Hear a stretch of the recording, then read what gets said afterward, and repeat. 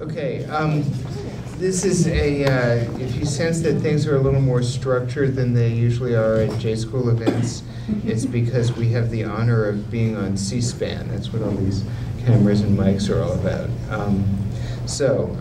To be formal, I'm Nick Lemann, the Dean of the Graduate School of Journalism. Welcome, everybody. This week is, maybe every week is a little bit this way, but this week is a lot this way. This is our sort of media and telecommunications policy week here. We have an event tonight. We have another event on Thursday night featuring a speech by FCC Commissioner Mike Copps with a number of respondents to that. So what's all this doing at a journalism school? When I was just starting as dean in the fall of 2003, I was sitting at my desk one day and the phone rang and I picked it up, and it was a young woman who was a senior at Harvard, and she said, I'm writing a senior thesis on the media reform movement, and what I want to know is, why is this movement taking place with no journalist ever present at any meeting, convention, conference, etc.? And I said to her, well, that's a good question. I thought that probably wasn't a good thing, although I think I know part of the answer, which is for journalists particularly, I noticed that of the journalists in the audience, they're a little skewed toward broadcast journalism, so you're kind of off this hook. But certainly for print journalists, we like to imagine that we are riding across the prairie on our white horses and practicing journalism, and there is no policy context that matters to us except freedom of the press, maybe, maybe reporters' shield laws. But I think actually, you know, the better metaphor would be we're playing on a basketball court or a football field or whatever sports metaphor you want to use, and the way our game unfolds depends on the shape of the field and what the rulebook says, and that's where media and communications policy comes in. So it's my hope by having these events that would both generate some more interest in the school and in the journalistic community in these areas and get journalists into the conversation, and in so doing, we would express sort of the journalistic interest in these issues, which I hope to get to tonight. The full disclosure here is that in the two books we're going to discuss, there's very little about journalism, but I think implicitly there's a lot about journalism, so one of the tests is how much of that we can bring to the surface. It's one of the pleasures of being at Columbia University is you get to be colleagues with the people who are essentially creating the discourse on a subject rather than just sort of discussing the work of the people creating the discourse. So here we have two books, both published this year. Should switch them. Network Nation by Richard John of our faculty, and The Master Switch by Tim Wu of the Columbia Law School faculty. They're on kind of somewhat related subjects, although in other ways they're quite different books. And we're hoping that we'll get the two authors to disagree somewhat to make the evening more entertaining.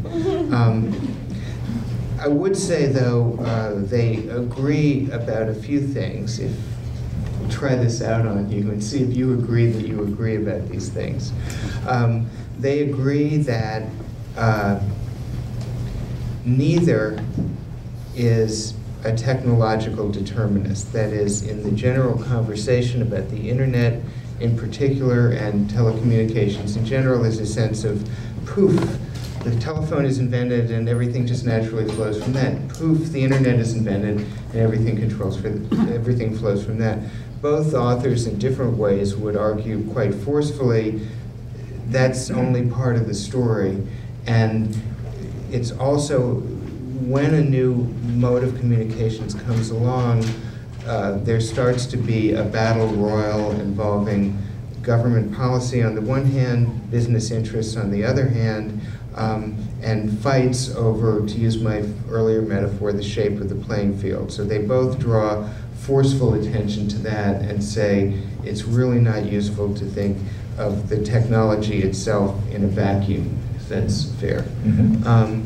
And I'll leave the rest till later. I want to begin by just asking each of them to give a very brief kind of, the kind of thing you're used to from book tour, short description of the book and this main subject and spine of the argument.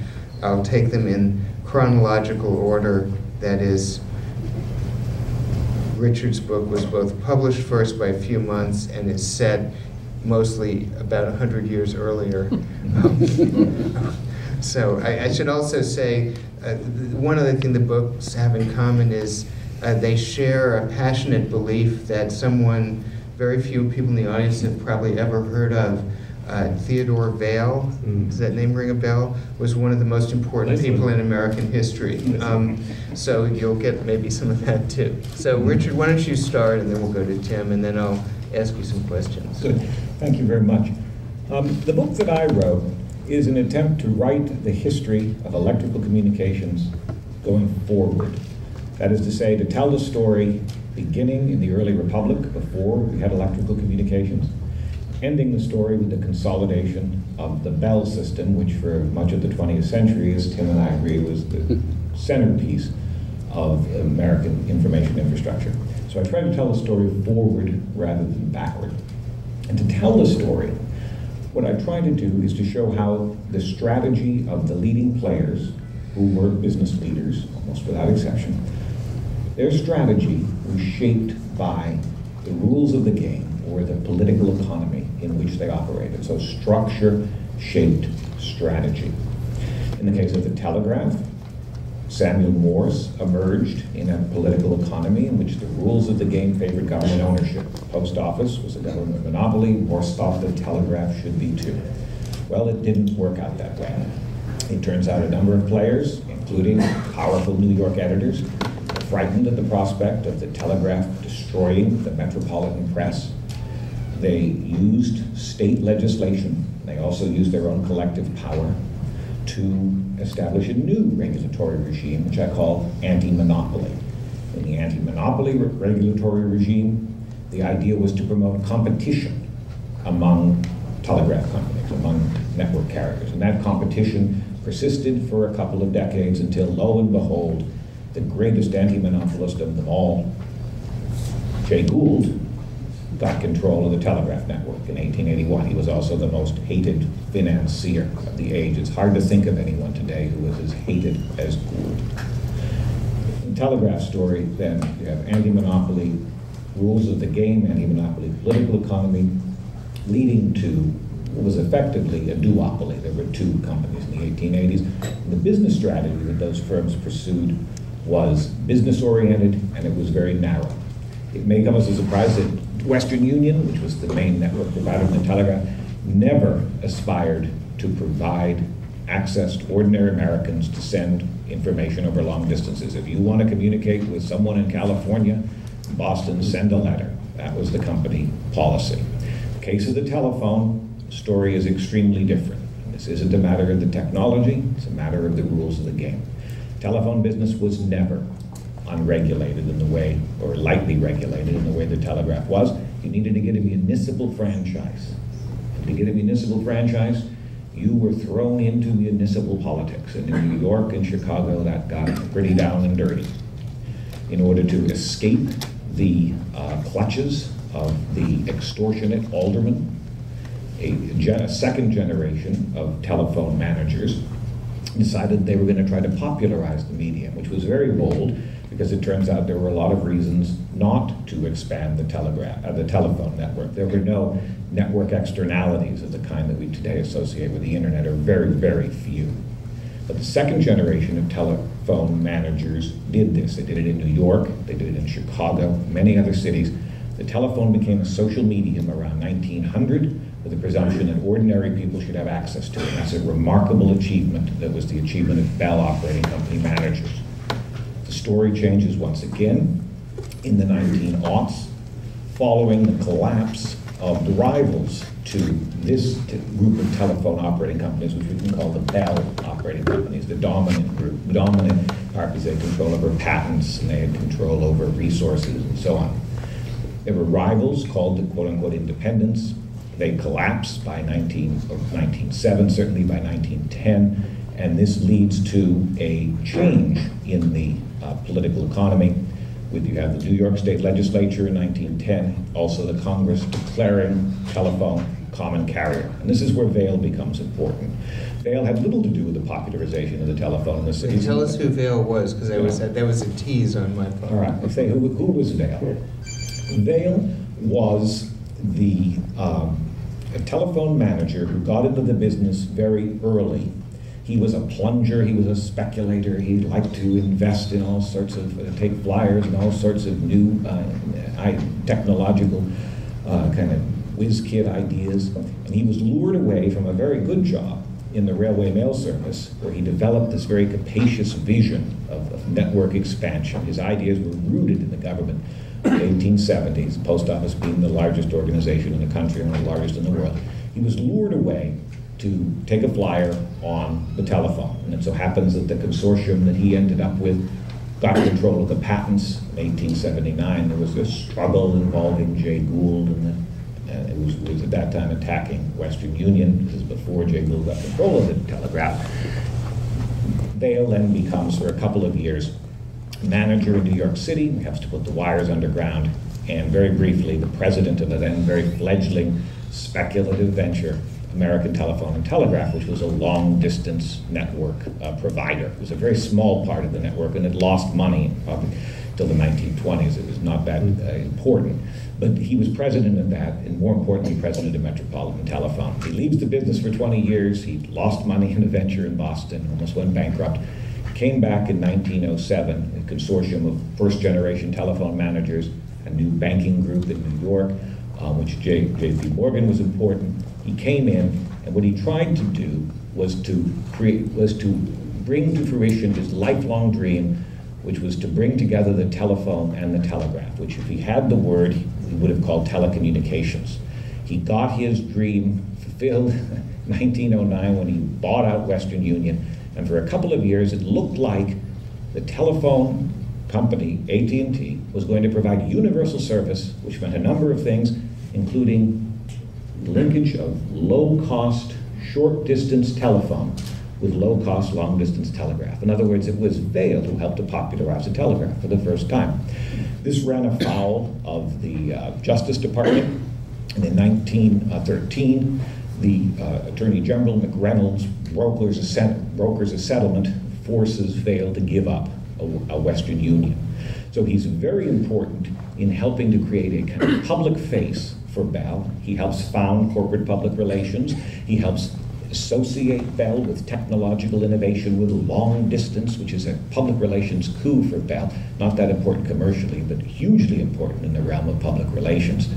But he loses in a number of ways. He doesn't control telegraph. During the First World War, he tries to get control of cable, doesn't control cable, can't control radio. In some ways, a tragic figure, but the Bell system that he helped to establish and helped to really put on a footing where the stockholders are neutralized, no longer a problem for people like Jay Gould, where the users are relatively happy, and most important of all, where the independents are saved. Because if the independents had continued to fail and cause problems in the state legislatures as they had between 1907 and about 1913, it might have destabilized the telephone business. So everybody ended up happy. The independents got recognition, as they claimed, the leader of the independent trade press said, and that was Vail's doing too.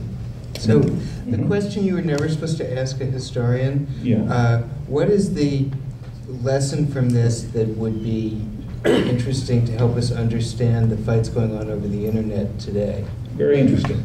Vail's broad vision for a telephone, which he articulated, and Tim and I both write about this in some detail, universal service. We have a slightly different explanation for why it came about. But this was a response to federal legislation.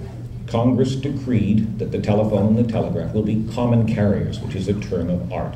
The New York State Legislature declared that also in 1910.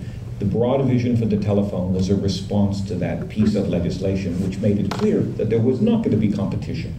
The telephone business, no one wanted competition in the telephone business after really 1907 or certainly after 1910, but it was going to be on a stable footing and the investors were going to be neutralized. That is to say, there was going to be no financial jugglery in the telephone business, and that established the telephone network on a sound footing that made it possible for the U.S. Telephone network to be by far the finest in the world of the 20th century, and it helped to create a solid, steady stream of revenue that in Bell Labs, established in 1925, would be directly responsible for some of the most important innovations, including the transistor, which of course is the key innovation in electronic age. So the analogy for journalism, and the takeaway for today was, I think, the money that made possible Bell Labs came from ordinary telephone users, big cities. They didn't have any interest really in supporting Bell Labs, but they got reasonably good telephone service, local, because that's all they wanted for the most part. And that money went to Bell Labs, and Bell Labs then acted as a de facto national laboratory. Cross-subsidies were so important to the telephone business, and it was only possible because of the extremely complicated regulatory regime in which it operated. No different regulatory regime in telegraph, anti-monopoly, not cross-subsidies. You didn't have the great public benefit. That's a perfect cue to throw to Tim, who I think will vigorously disagree with some of that, right. Although maybe not all. I just wish to get to the local news angle. I just want to point out that the title of this book is a quote from Fred Friendly from his days as a Columbia J School professor. Fred's widow Ruth is here tonight, so welcome. And Tim, over to you. Sure, thanks. First of all, thanks for welcoming a relative outsider to the world of writing and journalism. And back in the 1990s, I worked in Silicon Valley in the dot-com industry. And there was one thing that we were absolutely certain about. Absolutely certain, beyond any other question, that we were living in times without precedent. Anyone can start a website. Fortunes were being made overnight. The internet was radical, was different. There had nothing been like it before in human history, and there would never be anything like it again. As I got into academia, I started to wonder whether, in fact, that was true. 100 years ago, graduates of Columbia University, as opposed to being interested in a startup or an app company, which is sort of a popular career choice today, might have thought about starting a telephone company. In the 1920s, you might have started thinking about starting a radio station.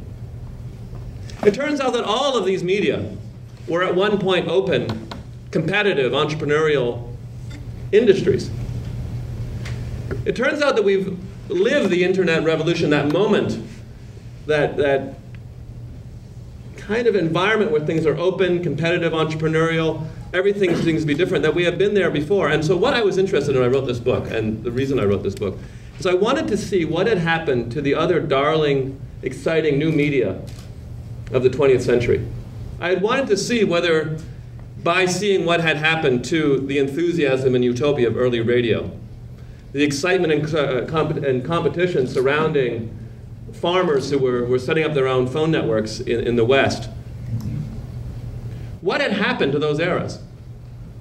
And what my book is about the fate of, essentially, these moments of openness. That there, I suggest, is a long cycle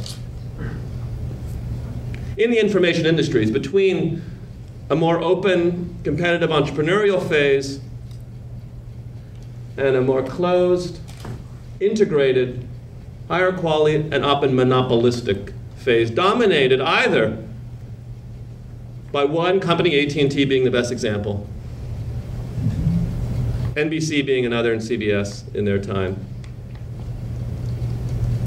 The third great example, or dominated by a cartel, Hollywood being the greatest example. film, a competitive industry eventually run by a cartel. So I wanted to know, and then finally, ask in our times, is the internet destined for the same future? In other words, the sort of openness and entrepreneurial that we took for granted working in Silicon Valley, that we assumed was forever, now that we'd had the revolution. Whether it too is destined for the same fate of every other new medium, and whether we have a choice or not, whether we can change and maintain a more open, if that medium, if that's what we want, if we like things the way they are. So, there's a lot to talk about here. I want to, I guess, cut to the chase to some extent. And by the way, in about 15 minutes, I'm going to start taking questions from the audience, which must be given from this mic, so be thinking. Again, I'm sort of canting this a little toward journalism, although not completely. You both agree that when this process that you're talking about, Tim, happens, the bad news from a public interest standpoint is much less diversity of I guess you'd call opinion or speech or content, because there is a sort of small group of established players.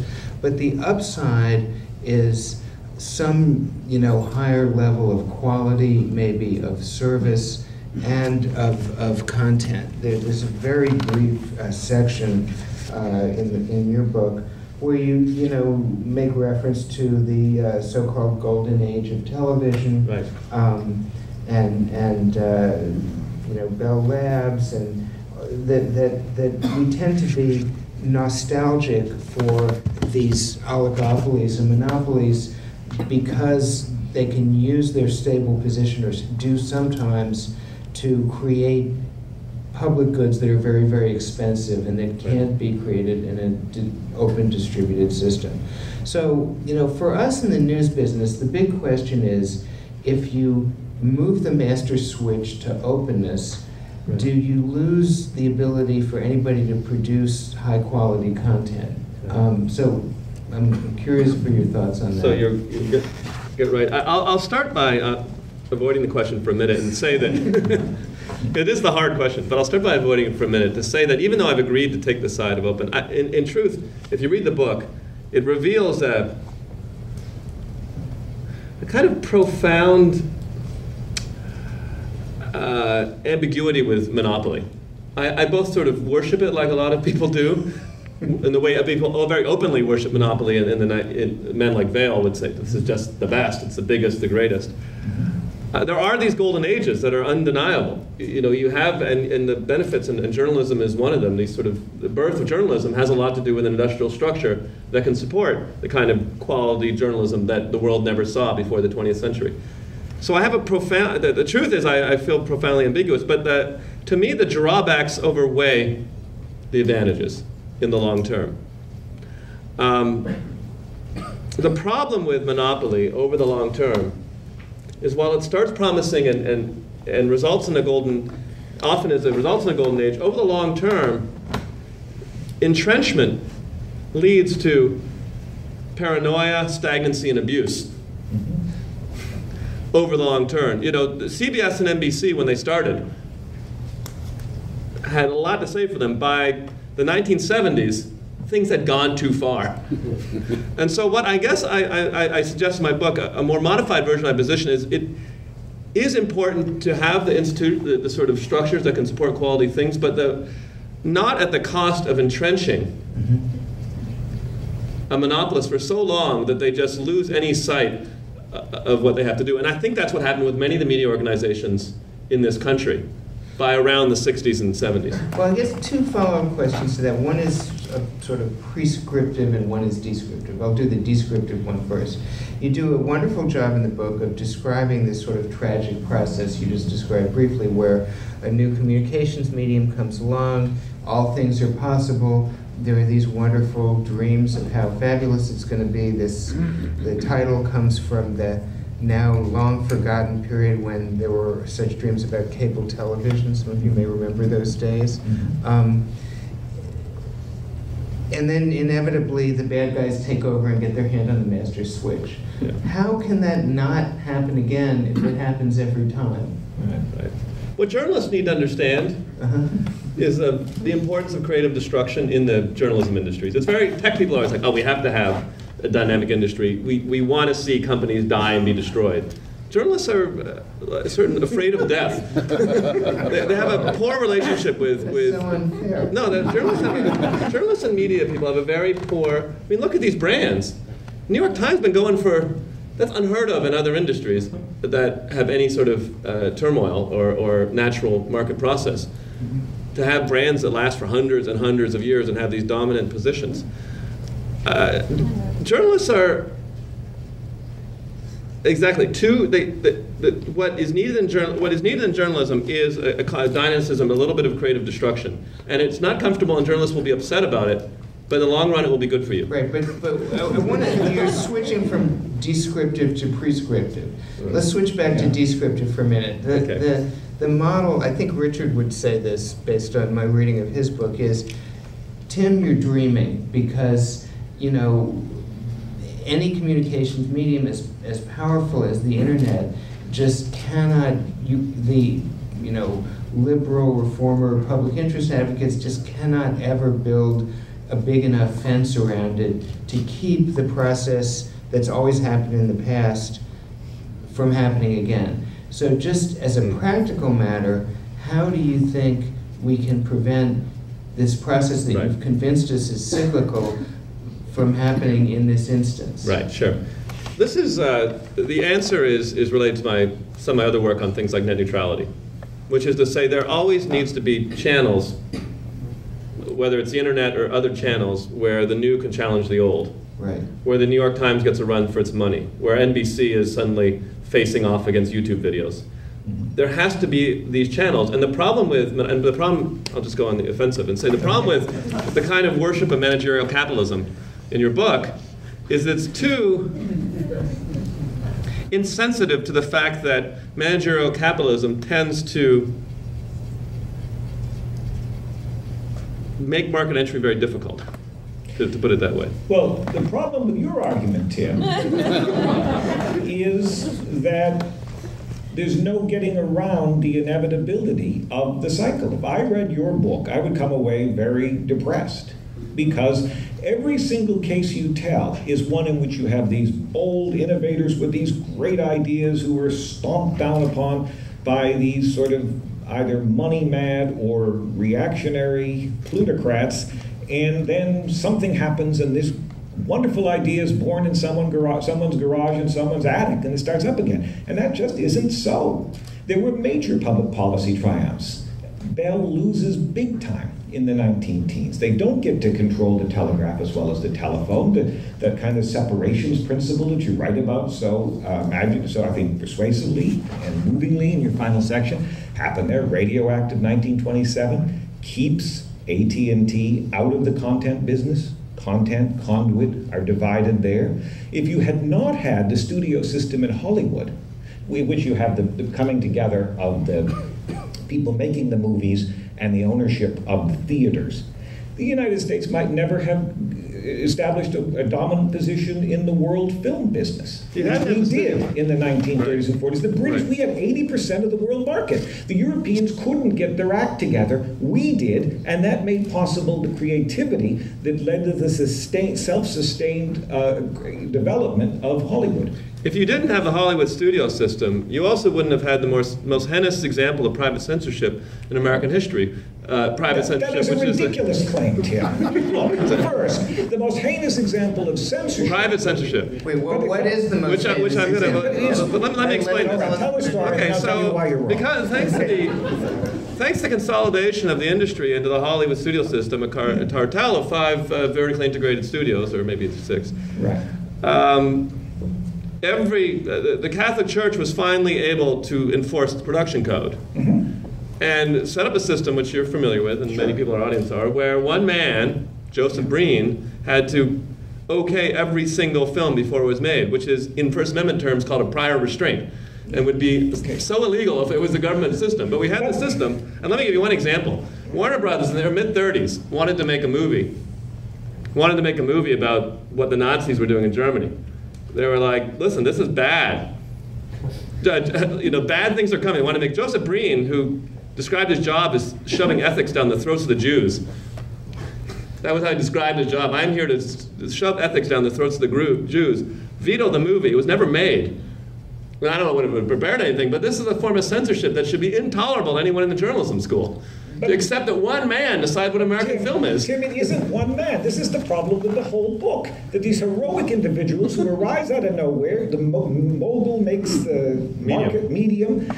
Look, the reason Breen did what he did was because 7 states were poised to enact codes of their own. And those states then could have created a patchwork of restrictions on movies, and goodness knows what the consequences would have been. The studios worked with Breen because it was an alternative to government censorship at the state level. And that would have been reminiscent of the censorship at the state level over all sorts of matters that persisted right up until New York Times v. Sullivan. Let me jump in on another point.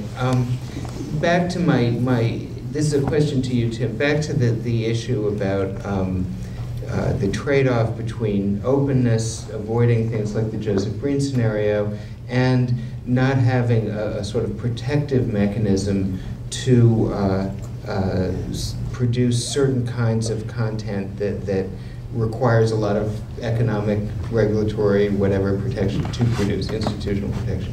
I mean, an example that springs to my mind, although I don't think this will be that persuasive to you, is your own field of legal scholarship. Oh, yes. Which, if it sits inside this huge structure of bar exams and legal licensing and tenure and tuition. Am I supposed to defend the legal profession? No, but if you felt legal scholarship were precious, and if you de-oligopolized the legal profession, arguably there would be no legal scholarship produced, because there just wouldn't be the means to produce it.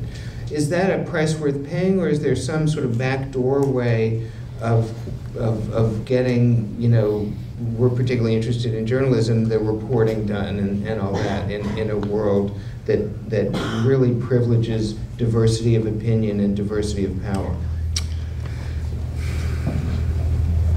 So the question is whether we should always accept artificial barriers essentially on the market or in order to preserve things that we admire. I'd say so, but I say we overdo it a lot. The legal profession is a great example. It's not as bad as in other countries, the American legal profession, but I mean, a lot of people could do legal work who are not lawyers. In fact, lawyers do things you don't need legal training to do without their lives. But yeah. You're not saying the sort of 2 clicks to the left of you position that the crowd will provide anything that has real value, right? Yeah, if you wanted me to say that, you'd have to find somebody. So you should have invited Clay Shirky. Coming here 2 days from now, you can find Clay Shirky or another people. I'm not no, I think there are differences in what is produced. Let me ask you. I guess my problem with journalists is that or the journalistic way of thinking about things is any industry, once it has its tariff, essentially, its protection, begins to fetishize or treasure it, and begin to give it an importance, which really is a barrier to trade. So, the legal profession is great. They say all this great stuff about the bar exam, and well, especially in other countries, and it really is just, and so that's the danger. And journalism is always insulating itself against change, continually, and then calling it something nice, like the newsroom, and give great speeches about it. I love Steve Cole, but he'll always give a speech sort of. He's going to be here about how great the newsroom is and everything. But Tim, there are organizational capabilities that are built up over a period of time in organizations, large and small, that if they are dissipated, are hard to put back together again. It is possible for a country, for example, to lose its edge in X, Y, or Z technology. It goes overseas, you're not going to get it back. You can't, the miracle of the marketplace isn't going to solve all your problems. Right. And the story I tell about telephone is not about Vail. It's about the guys at the middle level, unsung heroes who you don't write about, who made the key changes. But those organizations were pretty large too. And that's what worries me about the current internet, because the advertising revenue for newspapers, as we know, print media, which has generated the vast majority of the news stories that we rely on to keep government and business accountable, right? That, as we know, has largely vanished, and what are we going to do about it as a nation? And if we do not recognize that organizations can do things that individuals sitting in their attics or garages can't and have not done, if we don't realize that, then it seems to me that we are not being realistic about the possibilities as well as the limitations of organization as a way of shaping content. You know, I haven't denied, and I said before, I have a profoundly ambiguous relationship with large organizations. But you're much higher on bail than I am. What's that? You're much higher on bail than I am. Yeah, looks like Theodore Roosevelt. He says crazy things. He's a megalomaniac. That's attractive in its way. Makes them interesting to write about. But I will not deny that there are certain efficiencies gained by large institutions. But the problem, I see it as a dynamic or in some way secular process. That is to say, an institution, let's say Google right now, is in its kind of golden age. It's full of smart people. They have swimming pools and volleyball courts. It's in this moment where they're like, this is really special.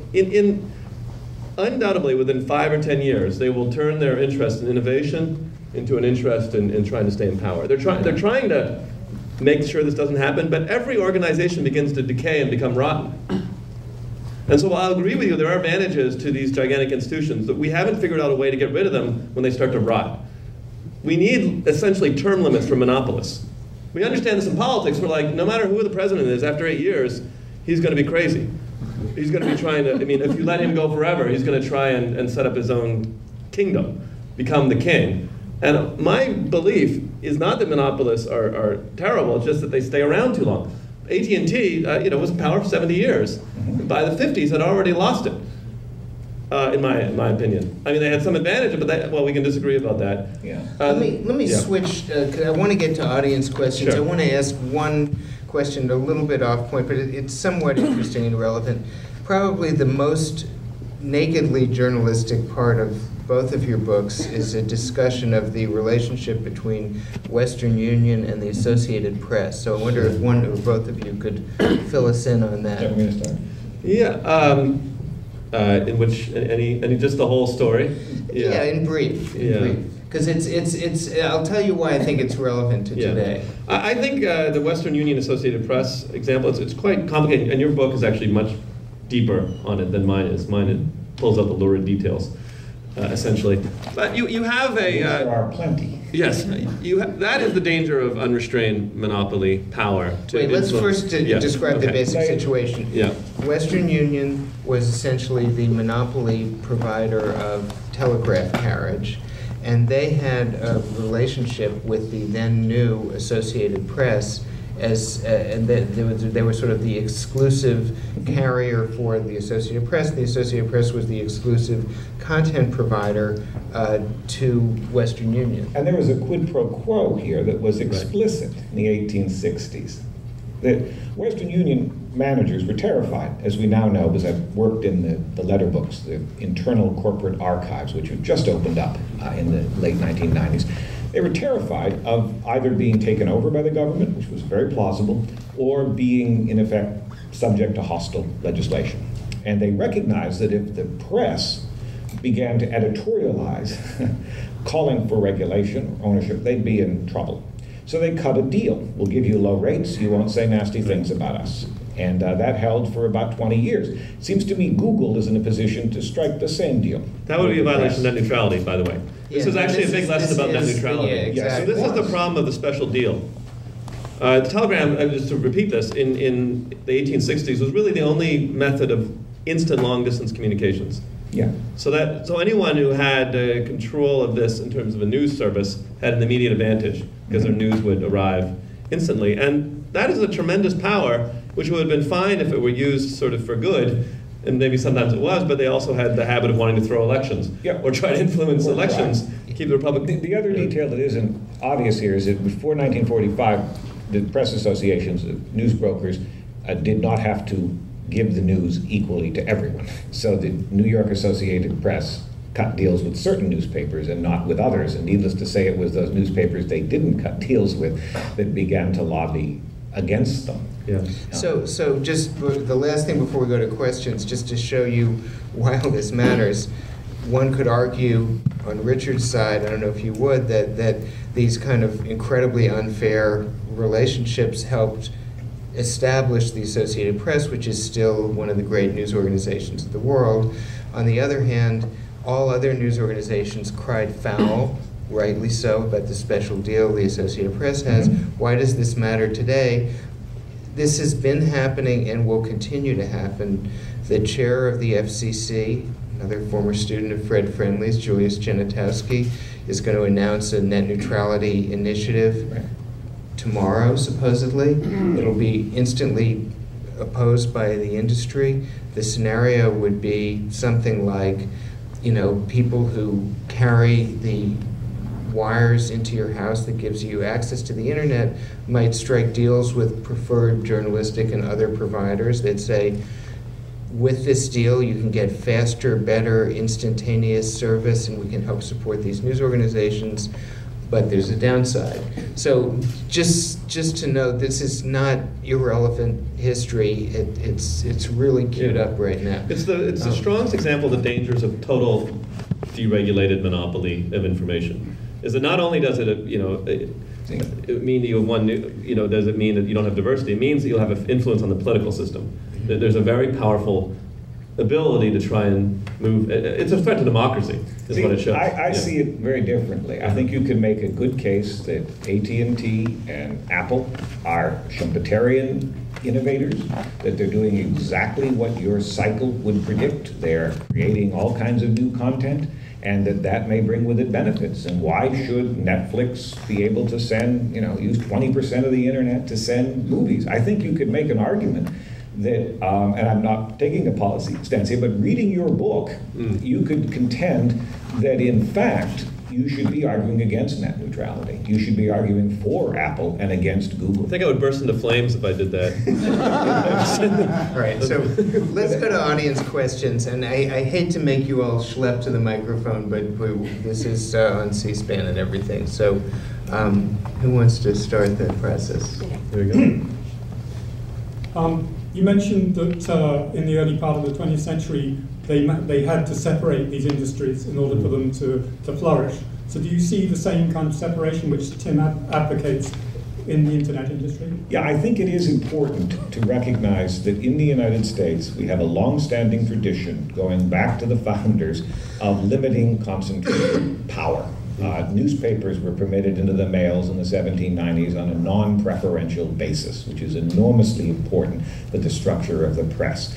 The telegraph was not taken over by the post office. The telephone was not taken over by the telegraph, and so on. This is different from the pattern European countries. And this didn't happen because there were clever guys and addicts coming up with great ideas. This happened because of public policy, anti-monopoly public policy. And I think that your suggestion about a distinction between content and conduit that should be constitutionalized is, I think, a very provocative one, worth considering. I would contend there's a much stronger historical grounding for that than even you provide in your book. No, it's a good point. I'll take that. Let me just ask you, for those who haven't read the book, to just state, you call it the separation principle. Right. Just tell us what it is. All right, so from studying the history of these areas, it occurred to me the worst problems always came when you had a unity of ownership over moving information and creating information. When people who owned the pipes essentially became the same people who created content, because there's always an inherent conflict of interest in those situations. The Western Union Associated Press example is probably the strongest.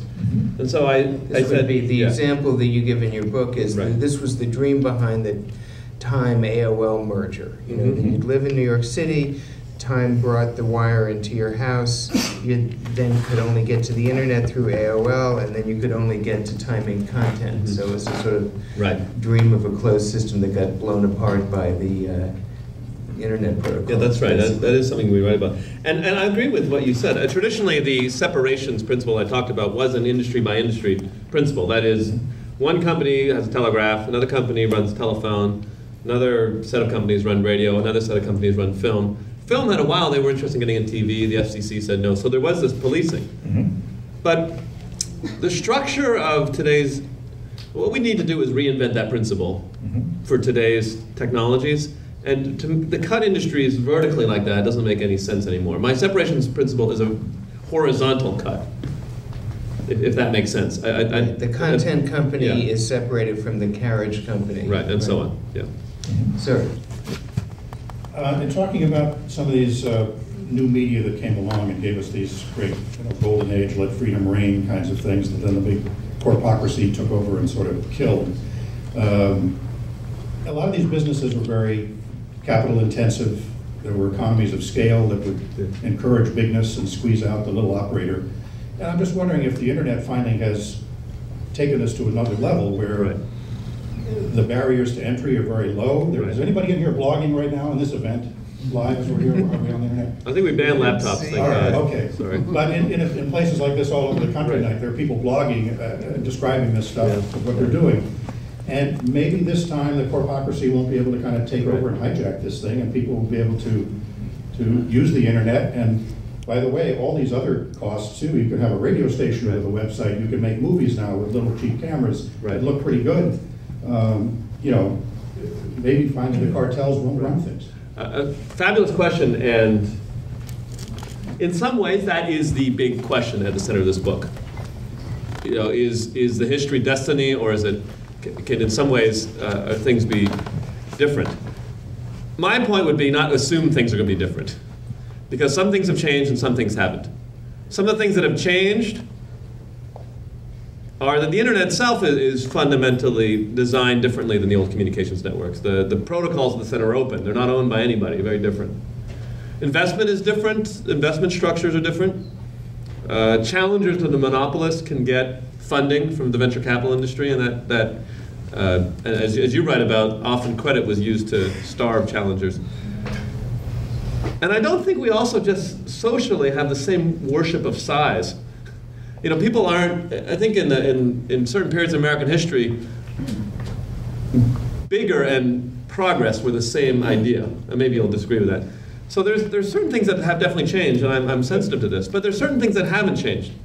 Economics, the basic principles of economies of scale, network effects, natural monopoly, have not clearly changed. And most importantly, human nature. We have not changed. We're the same. Consumers still love convenience almost over anything. Who here does not use Google?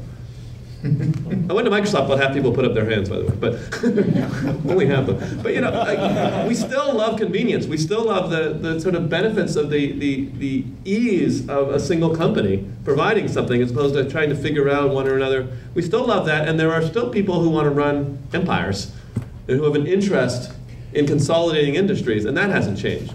But there are differences between what's going on today, and we agree about this, and what went on 100 years ago. Bell had a public service mandate, which was mandated by the states and the federal government. And Google today has a mandate, do no evil, which is basically backed by the three guys who own Google. And it seems to me that, a large percent of the share, it seems to me that that's a real problem, because we're not in let a thousand flowers bloom mode right now. We're in a mode in which very large entities are moving, as Schumpeter would want them to carve up the information infrastructure. And they're doing it pretty fast, and they're doing it in a world in which we have powerful voices that say, the market reigns, the little guy is blogging, the little gal is blogging. Mm-hmm. And I just think that's fantasy. Right. Wait, next question. I'm going to try and melt both threads of this. The telecommunications giant AT&T, as you said, provide research and such under a regime of a regulated monopoly, right? A regulated rate of return. Mm-hmm. They broke up Ma Bell, mm-hmm. right? It is now reconsolidated. So now basically AT&T and Verizon constitute most of what were the 7 baby bells. Correct. So now we have the worst of both worlds. We Correct. have a deregulated, do a monopoly, essentially, because they don't compete out of region except in wireless. To bring it to the journalism point of view, I would say that this story is vastly undercovered, that this sort of consolidation between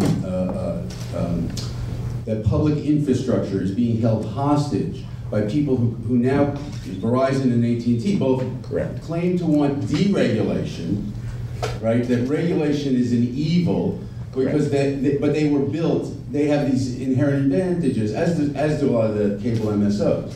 So my question is, why do you see that as coincidental that it's an undercovered story in journalism? No, I don't see it coincidental at all. I don't see it coincidental that Google gets, as I read the papers, such good press, or that net neutrality gets such good press, because those two interests are aligned. But net neutrality is the government trying to tell people to be better.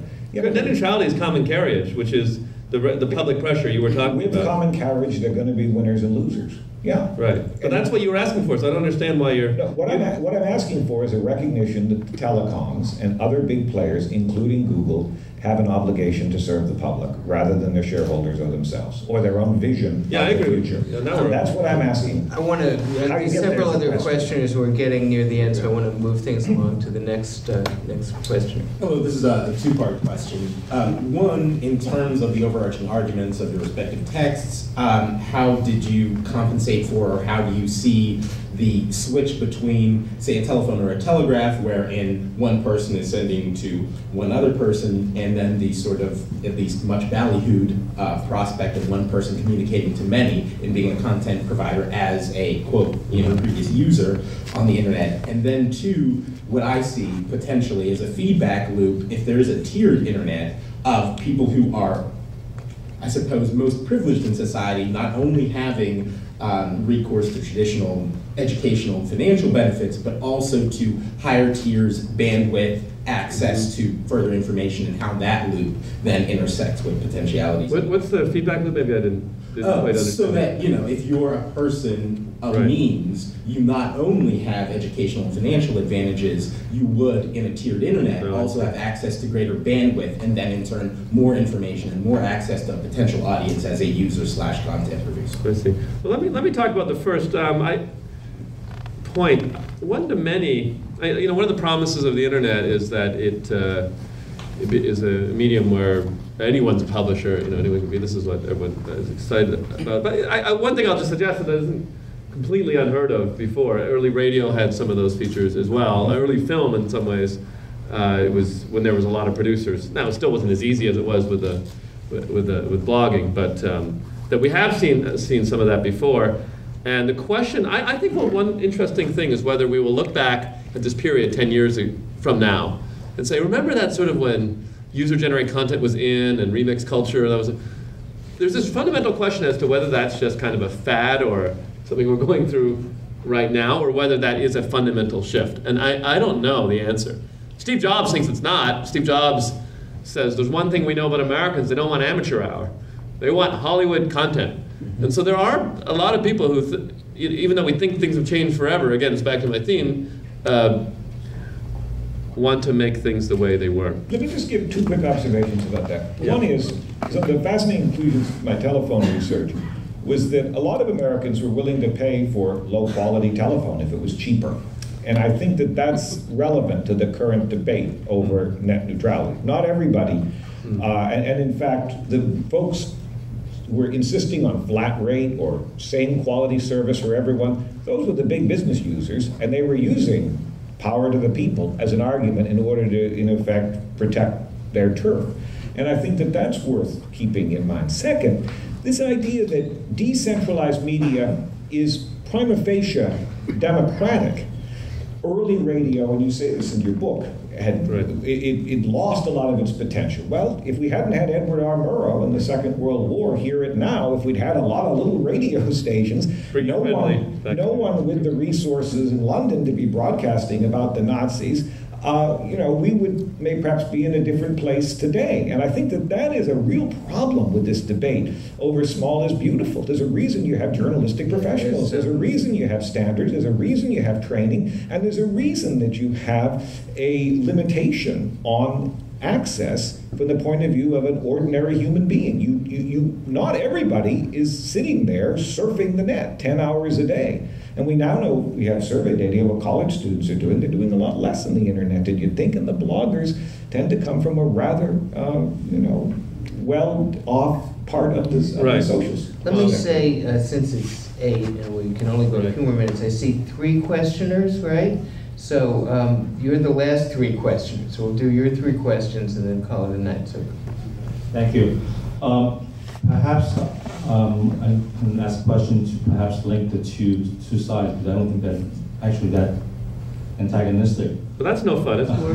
Well, we both write about the telephone, and we both think the telephone is really important. Well, one thing that strikes me is that if I was in Europe, if I was in Asia, and I was listening to a debate like this, it would be strange because it would be 2 people talking about mainly American business innovations and cycles. Yeah. So perhaps the question that I would like to pose is this amazing ability of the American economy, at least in the 20th century, to produce and dominate these successive waves of media content, software, hardware, or whatever term you want to use, is perhaps related to the cycle of open and close. If by close we mean the time when some folks can make some real money, and that profit motive of the prior or the current cycle drives the desire to be the next Facebook or to be the next Facebook Square, whatever it is, Right, I got it.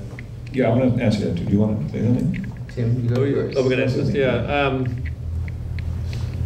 Basically restated the idea of Joseph Schumpeter's. That's Joseph Schumpeter's theory of capitalism. That the lure of monopoly profit is what is the real driving force of American capitalism, or any capitalism system, not this Adam Smith idea of people competing. That's really just going for it. This book is situated, and maybe it is something unusual about America. I'm Canadian, so you can't accuse me of being that parochial. It's just all this stuff was invented here, and the industries, and they still tend to dominate. And it's fascinating, and there's a mystery as to why, and maybe you've got I don't think it's as big a mystery as you do. It has a lot to do with the political order. It has a lot to do with the political economy. We have extraordinarily strong protections for intellectual property.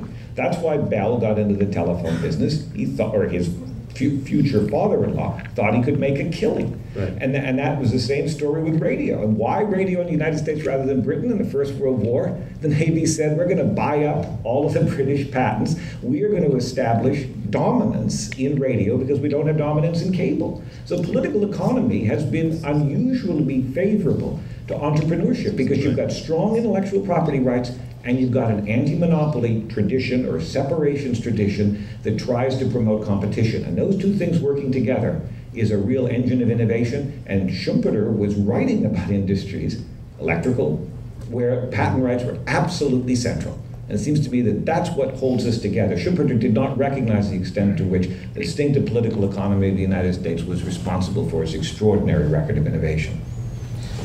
Thank you. My question is regarding the inevitable nature that you said of monopolies to move towards corruption, and once their foothold on the technology and society, the way society runs, starts to falter. So specifically regarding that, at what stage do you think Facebook and Google are at in these internet monopolies? I'm also commenting on your recent Wall Street Journal article.